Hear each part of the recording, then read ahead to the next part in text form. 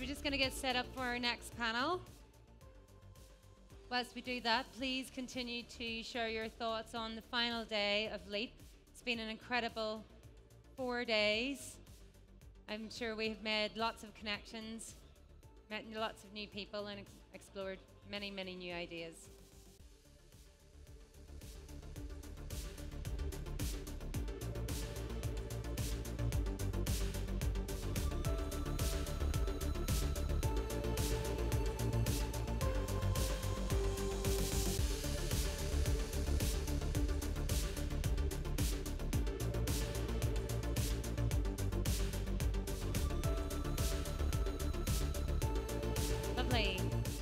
So over the course of the morning, we have been in the clouds, we have been in space, and now we are going back into the metaverse to explore the investment opportunities and the industry developments. Now, for anybody that doesn't know, I work at PwC, and we actually produced a report in partnership with the Dubai Future Foundation at the Metaverse Assembly, and it highlighted a number of key areas of focus, which included accelerating the adoption of advanced technologies and the exchange of experiences. And one of these focus areas, capital, will be key. So this panel is going to explore all of that. Back with us today, Salwa Radwi, founder of NuqtahNFT. She was with us on Tuesday discussing the link between gamers, artists, and investment bankers. And she's returning today to lead this next panel. She's a real trailblazer. She inspires the future of art for Saudi Arabia. 10 years after becoming the youngest Saudi artist to have a photograph displayed in the British Museum, she launched Nuqtah in 2021. It's the kingdom's largest NFT marketplace, and she has also secured her pre-seed funding from Middle East tech investors, Sharik Partners, and Sanabil 500, which is an incredible role model for those female founders out there. Salwa is joined by Sandeep Bhadra from California. He's general partner at Vertex Ventures, which is a global network of operator investors. They manage portfolios in China, in Israel, in India, and across the US. He is also an early stage investor with about $500 million in assets under management, and he invests in B2B software. Sam Lai is founder and CEO of Meta Incubator. It's the very first metaverse incubator for the Middle East, and it provides support to Web3 and metaverse projects, both for corporations and also for startups. And Christina Hawatma, founder and CEO of Scopio. Scopio is a creator of middle class for artists to monetize their art and photography and get commissioned for over 7,000 skills in the visual arts by the biggest companies in the world. She's one of the top entrepreneurs, followed by NY Finance, and Scopio is a Forbes under 30 company. Please give Salwa and her panelists a very warm welcome to the stage. Thank you. Oh, right there.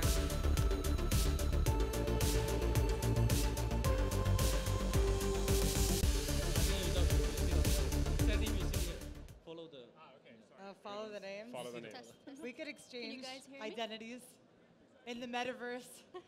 But we're here physically for now. Maybe next time. Everyone, perfect. So you can hear us all. Yeah? Yeah. So I'll be picking up my phone to read the questions. No, I'm not on WhatsApp, just FYI, before I kick off. We're not doing that today.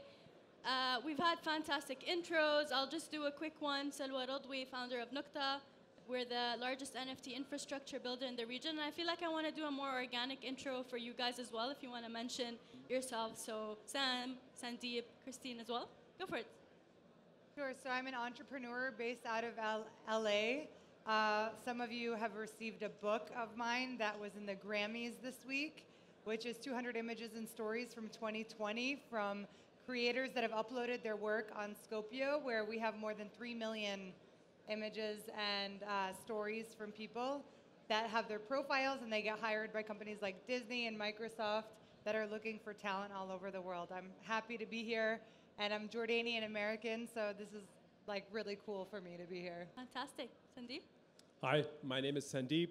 I'm one of the partners at Vertex US. We're a B2B software investor, but we also love to invest in marketplaces, and we think there's interesting things happening at the intersection of crypto and marketplaces, and kind of here to talk a little bit about it and have And I was telling Salwa that I have some very spicy takes on the market that I wanna share with the audience.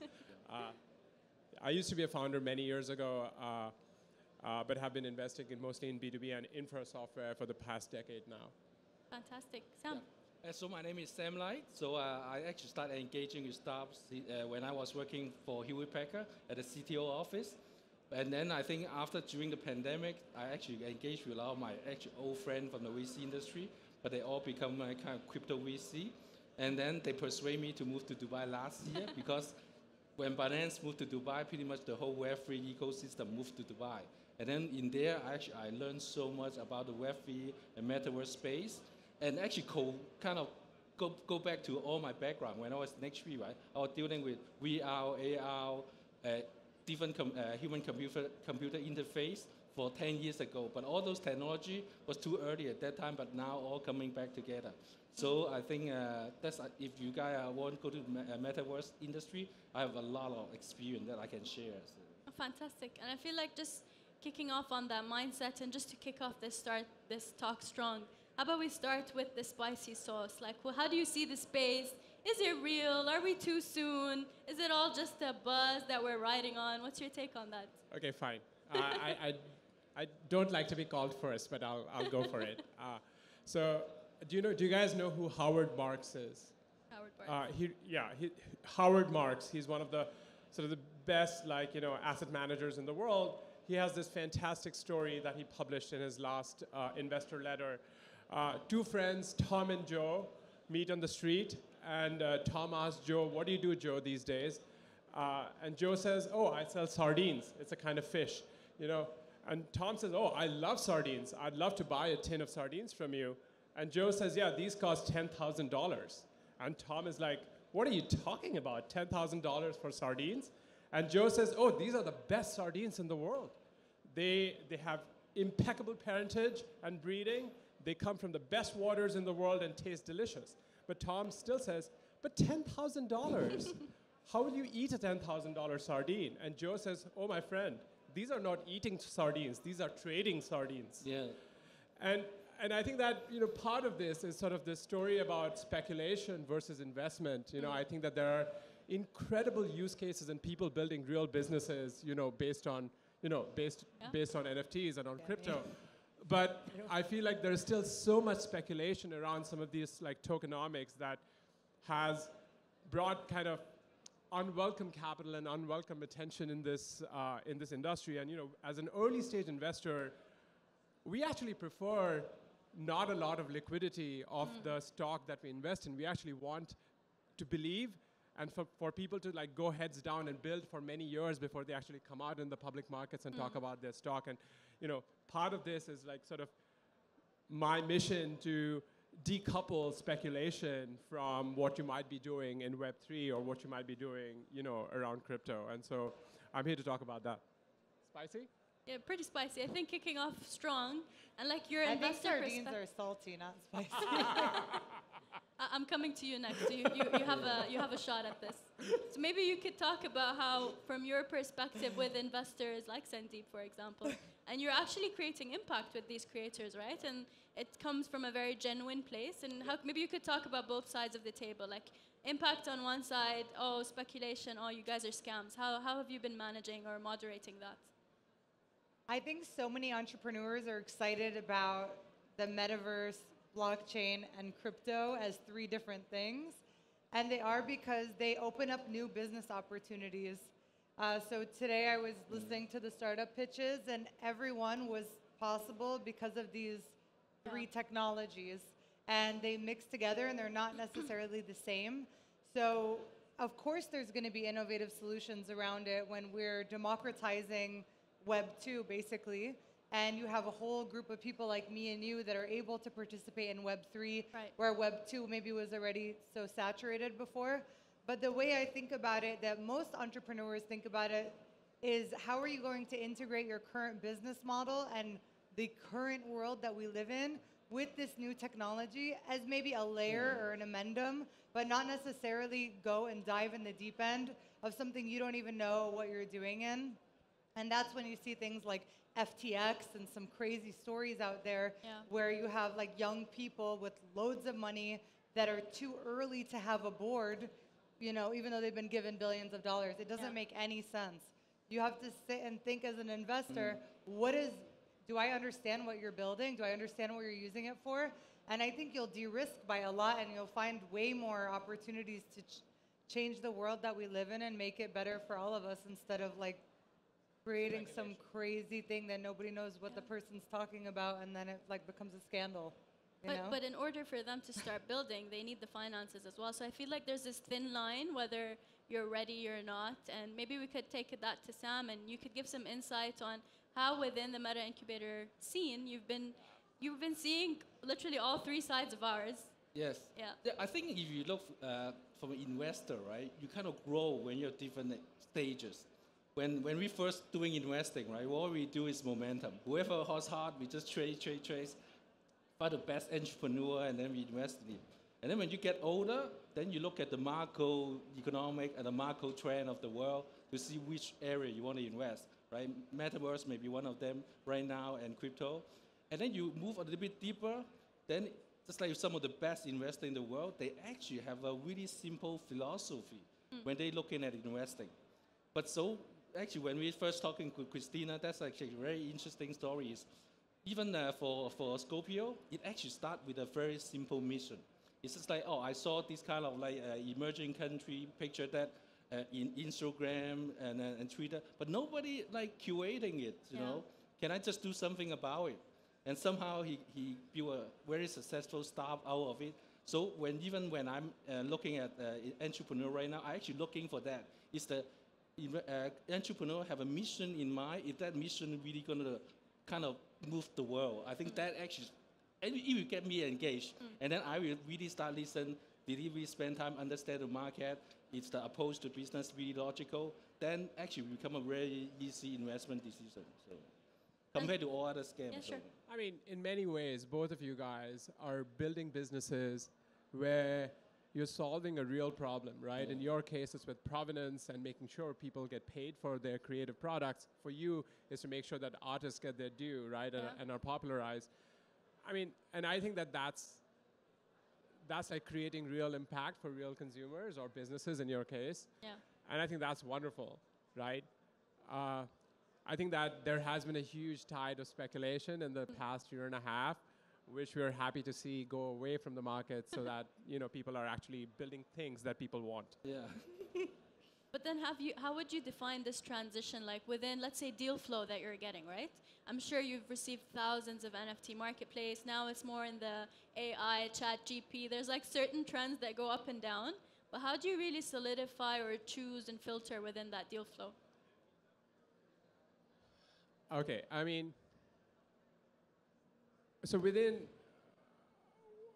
crypto, for instance, we've primarily looked at infrastructure projects, you know, so there's obviously the layer 1 and layer 2 protocols, but right above it, basically there are these like middleware around identity or around, you know, anti-fraud or around like making developer APIs easy to use.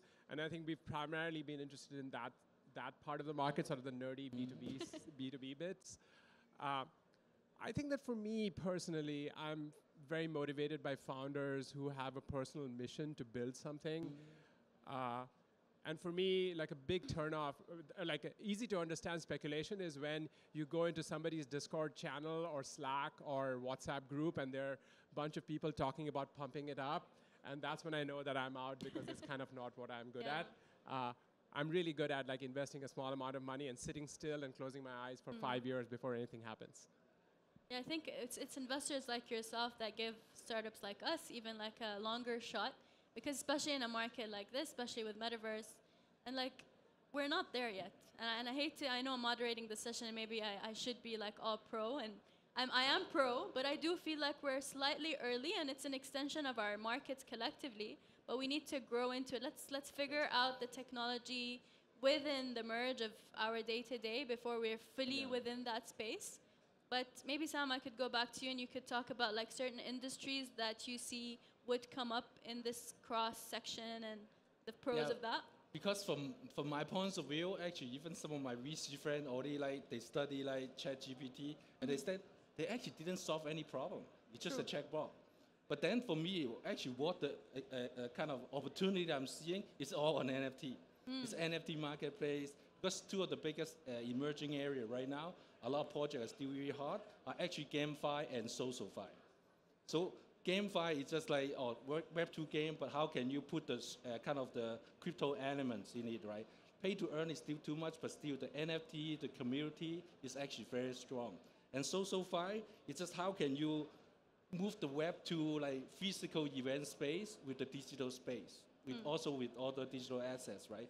And all of this lead to leverage the NFT marketplace to do it. And the NFT marketplace, I think will become more like DAO maker. It's not just a transaction pay, it's how can you curate good project and put your community together and grow user from there, right? And now I actually need to talk to you because I have so many projects, need a place to list things. So, yeah. Absolutely. So, and for me, I actually never think anything is too early or too late. So even in life, right? I'm much older, I have so much gray hair. I always still learning Web3 last year, but I'm still so exciting about it. I actually want to get back to programming, and I will join some hackathon. Because right now, the best recruiting is not actually hire HR agency or whatever. It's that you join a hackathon yourself, and then you work with some programmer, and then pick the co-founder and the employee from there. So, because the technology is growing anyway. Yes. The art scene is growing anyway. And then we kind of have to find that fine line, I think. It's just, it's a very thin line that we all keep jumping on and off of. But maybe, Christine, you could talk about that line that you are really bringing towards these creatives. And when you speak to these creators, how do they respond to you? Are they like, oh no, it's too techy for us? How do you walk them through? If you could walk us through that. So I got a notification yesterday that one of the artists on Scopio's app uploaded to their Instagram and said, you can now all find me on Scopio. This is my family. This is who represents me. Nice. And for me, I thought, if this was a few years ago, you wouldn't talk about Instagram as representing you. But today, people want to be a part of communities and platforms that represent them. So a lot of people today don't think Twitter represents them, for example. And so we have to have choice in what platforms we use depending on our morals and our beliefs. So building a supportive community for people around the world that are already kind of underdogs and facing a lot of criticism in their society, and then they come to Skopje and then they get a deal with Disney and they get thousands of views on their images. They get to connect with other people in Bangladesh or Colombia or Peru that have so much talent. So I think it's fostering these ecosystems for people. I mean, when you talk about metaverse, it really just means like a group like we were talking about, like we could be in the metaverse, or like on FaceTime with your mom, you're in the metaverse, or like the CEO of Microsoft Gaming was saying, hello, we have been doing metaverse in gaming forever. It's just not called metaverse, it's just called a bad video game. That's literally what he said. And it's really true. So I think what you're seeing is that Apple, Google, Meta, and the big companies, Microsoft, are all fighting for who's the leader in the metaverse. And so even when you look at ChatGPT, guess what? That is all PR being pumped by probably Microsoft. So we're seeing influencers, actors, celebrities all talk about this thing, and we're thinking, oh my God, it's so important, it's so interesting. And you're saying, wait, like it's not that interesting. I mean, my CTO installed OpenAI 3-4 years ago, and we've been using OpenAI this whole time. It's not new, but our perceptions are being shaped by influencers and companies that are putting big stakes, just like we were, to bring up FTX again. And it's like, who is telling us what's valuable? So I think we have to be a little more careful and realize that we never before had these huge influential, like within 1 minute here, I can reach everybody at this conference by just putting a post online. Literally. You know? Salwa, like, describe to the audience what your business does.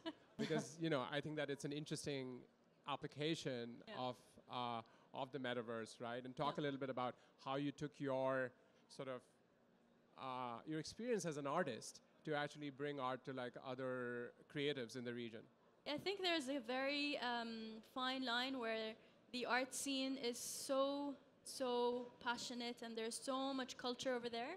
And all of these artists had to have 9-to-5 jobs as accountants. I have nothing against accountants. I'm just saying, like, that's not what they wake up for. Some of my best friends are accountants. Also, can you be good at math and Yeah, you can, but maybe it's just not the reason you want to get up in the morning, right? And then they have these drawings in their drawers next to their bed, and then they wake up and they have to go pump in these numbers. And I was like, why must passionate people like that, why can they not have a space for them and be able to finance their own lives, et cetera, et cetera? And then you see the Ministry of Culture, for example, push towards these artists to have their own livelihood. And then the Ministry of Tech is also pushing towards more efficient mechanisms across the government. And these opportunities are opening up, and you're like, okay, so if 1 + 1 equals greater economy, someone needs to facilitate and mediate that, right? And then as a creator myself, there are so many artists that get exploited. Rights are misused. They don't get the financial means. They don't even know how to collaborate. I'm sure you've witnessed this as well. So being the infrastructure builder, where we're like, hey guys, it's like a plug-and-play Shopify. We take your assets, we'll set it up for you. People want to buy your artwork, and I specifically remember there was a comment that got to me. Fantastic artist on Instagram, and someone commented, hey, how can I buy your work? And she's like, text me on WhatsApp. I was like, ouch, that hurts. Why? Don't do that. So I feel like all of these things coming together was like a very clean slate that we could kick off on, and the new technology was ready for it. I feel like that was more of the transition. Do you? Sorry, I'm asking questions. By all It's means. okay, go ahead. Sorry, it's my default mode is to ask questions. Sorry. Do you? Both of you guys have businesses which sort of straddle the metaverse/crypto world with like the real world, right? Like you don't. I could buy an artwork off of your platform, for instance, without being on Solana, right? I could just pay for it, right? Presumably the same for you as well, right? Do you feel like crypto only makes it very constrained and actually doesn't allow like the larger audience to actually enjoy the benefits of the platforms? And is this the reason why you guys have picked sort of this way to straddle both Web 2 and Web 3 through your businesses? Yeah, I think that's definitely a main concern today. So the whole point of building Nuqta as an innovation-driven company is to bridge this gap. And yesterday we were having a meeting with Animoca. I'm sure you guys know them. They're the biggest Web3 investors in the world. And they have one of their head of strategy, and he's been in the scene for 15 years. And his whole presentation was about, guys, there's a lot of friction.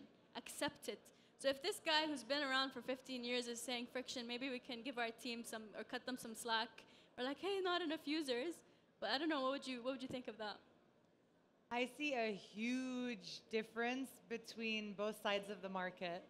So I feel like I have literally twins, because I have buyers and then I have artists, and I'm trying to grow my customer base, then I'm growing my artist base, and I'm going back and forth. On the artist side, they love minting on Scopio's app.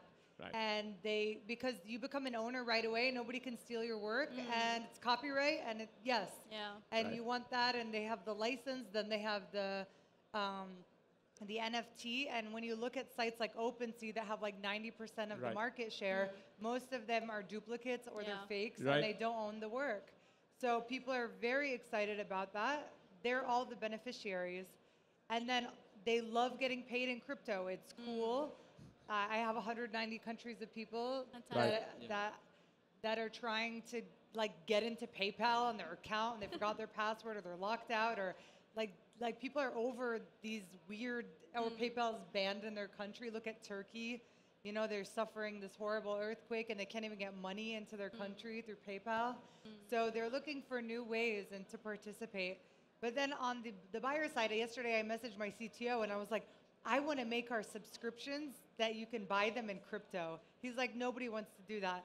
I was like, why? Like, wouldn't you want to buy a subscription in crypto? No, the market's not ready for it. That is exactly right. So you have them, or like, for example, why can't Leap hire one of the artists for the digital screens here and pay them in crypto? No, they won't do that. Yeah. So businesses are not ready, but the artists are Yeah. so ready. They're like That's graduating exactly right. high school, That's and these exactly are right. like third That's graders. Yeah, I mean, I think supply and demand Yeah. have sort of different adoption rates Yeah. of crypto, and It's extreme though. It's extreme. It's not and a little bit. no, It's no, like I know. a lot. You don't know what to do because you want to give them more activity, but then you're like, wait, nobody's gonna buy this yet. Yeah. And so that's also like a big thing for us as investors is like, if it's like crypto only, from a demand side, it just doesn't make sense because we Yeah. don't think the market is as widespread. Whereas I think folks who are bridging, crypto to non-crypto, such as your businesses, actually have real shots. Yeah. And it's at the end of the day, we also have to keep in mind that usually, at least on this side of the world, and correct me if I'm wrong, those who are investing in crypto are doing it purely from an investment perspective, so they don't want to use that crypto ideally in an art piece. Let me just use my fiat because it's such a hassle to get to that crypto in the first place that they want to store it, And then the returns they get from that, they invest back in. So I definitely see that gap, but ironically, I've actually seen also a friction on the artist side because they're worried, like, oh, the education and awareness needs a lot of work, and I'm glad that the four of us are collectively doing that anyway. So I think next year, this time next year, maybe we'll be having a slightly different conversation, hopefully. Yeah, and NFT projects also, depending who your network is, like if you're following somebody like Gary Vee, you want to listen to everything that he's saying and invest in the projects that he's doing. And so it really depends because a lot of them are bubbles, and they're really only a group of 4,000 people or less that are investing in a project. Yeah. And then probably like 80% are 80% of that funding is coming from like one person. So if they drop out, then you're in trouble. So it's kind of weird because it's like bubbles still there. But there are projects that are continuing to do well despite the huge downturn. Definitely. But So I I want think- to say something. But the function on that. is the interesting Because- part of the so- NFT. Yeah, some of the really successful projects actually still existing. One of the emerging trend I see is good project also helping other good project to promote. And then they share the community together. It's not like before, it's a really kind of systematic process. You have a marketing firm and do marketing and like pump the token and sell it. Now, because the market is really bad, but the investors still there, but they only work with good project, and then one with good project, we talk to another good project founder, say, hey, you're actually really doing something, then I help you. And then we share the community. That's actually the trend I'm actually seeing because a lot of my projects are working with together and sharing community and increase the value for each other. So. I like that you talked about the infrastructure opportunities though, too.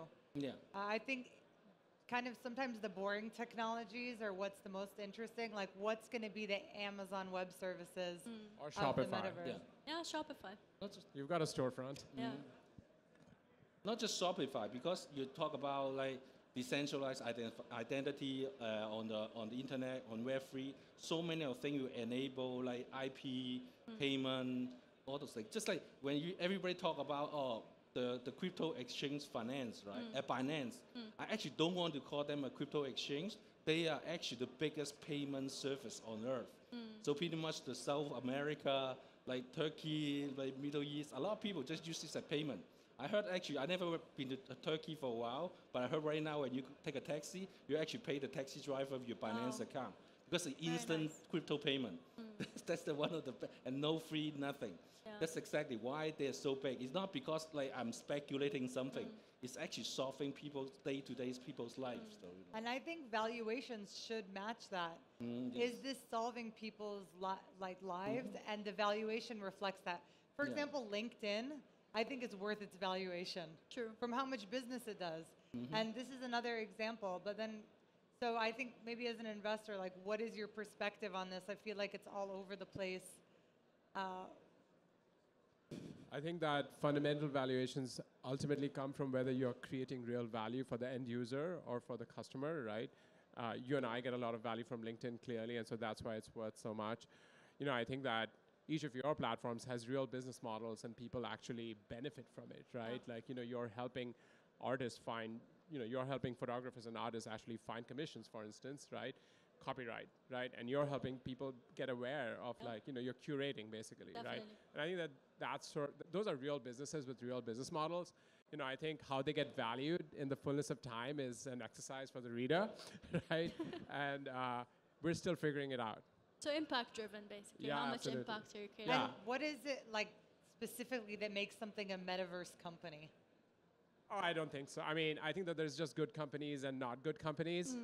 And the fact that they depend on the metaverse or they depend on crypto is just an incident. You know what I mean? Like you use Uber, right? Would you think of Uber as a mobile company? No. It's like a wonderful car service. It's a transportation service. It does rely on mobile. It does rely on the cloud. So I think that we'll see interesting businesses that just happen to have crypto in the back, right? And that's interesting because they're creating real value for real users and real customers. I think this transition from recognizing the technology versus the use hasn't happened in Web3 yet. 100%. Yeah, 100%. and it's inevitable, but I think just requires people like us to do more awareness around it. Guys, it's not about the tech, it's about what are you doing about the That's tech exactly at the end right. of the day. Yeah. How are you solving real problems How are you for real solving people? real problems? So I think at that note, we'll wrap our session. We'll have like about 5 minutes for Q&A, 4 to be specific. Anyone have any questions? Go for it.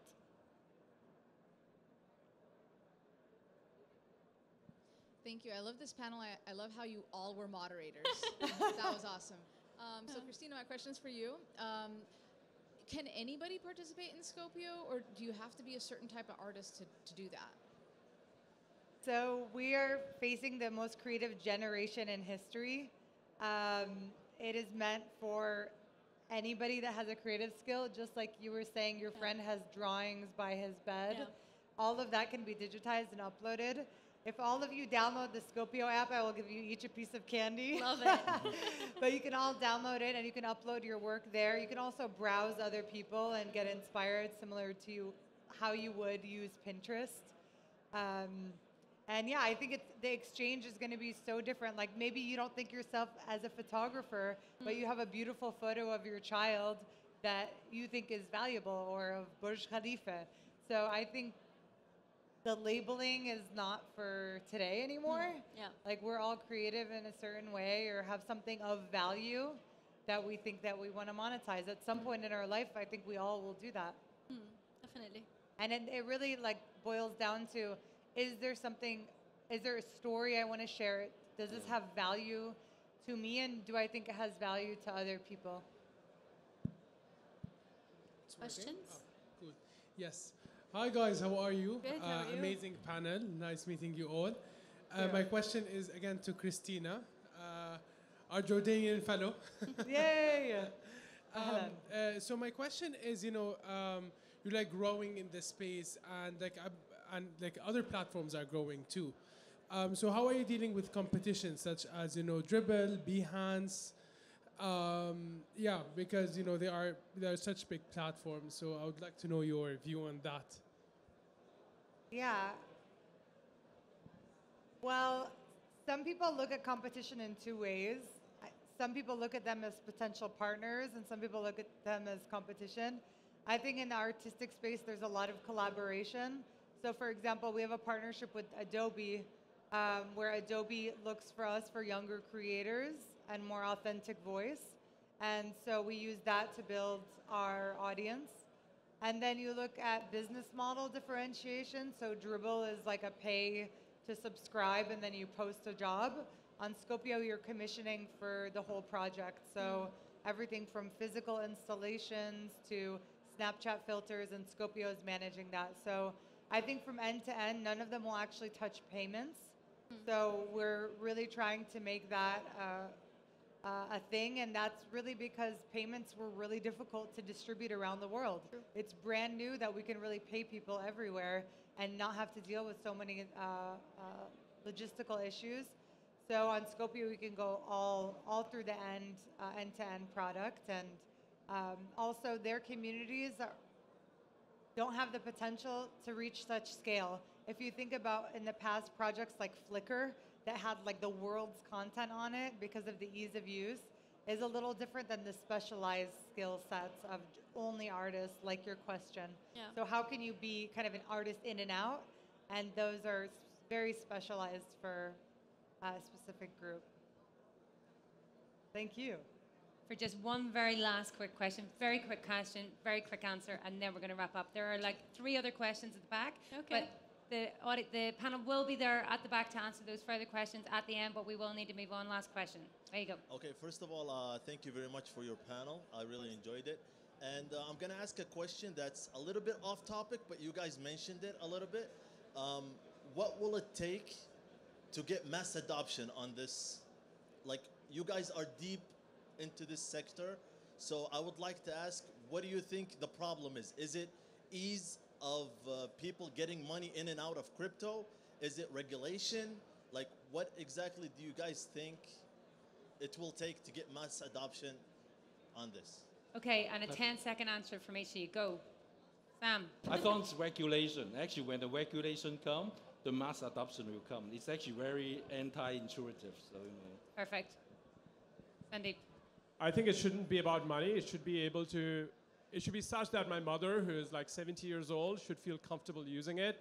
And I think that that's what gets adoption. Christina. Big tech leaders like Mark Zuckerberg are going to give it to you no matter if you want it or not. And Salwa. I think just time. I bet when you all got your first credit card, you weren't allowed to put it online. Now we all have it online. Just give it time. Perfect. Yep. Panel, thank you so much. Thank That's you. been really inspiring. There's lots more questions for you at the back of the room.